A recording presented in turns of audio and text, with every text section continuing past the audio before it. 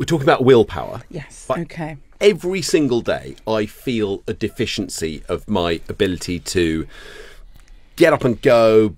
I feel lazy and inadequate most of the time. So I feel this deficiency of willpower. Chris is saying it doesn't exist. Where do you sit on Can this? I referee? Yeah. If there were in fact, we're on a spectrum, non-belief and belief. Yeah. I would sit more on this end.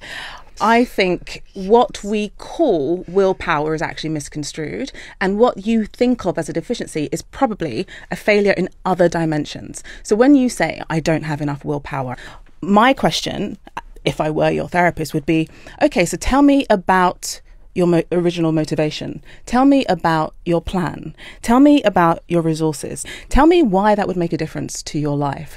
So all of these things end up being bundled into this notion of willpower, and actually it's quite often the fact that people haven't really thought about what they want and how to get there and prepared for the worst case scenario. So what happens when people tend to make plans is that they make plans for their best selves, and they're not prepared for, I've been up late, I've had a hard day at work, someone's shouted at me.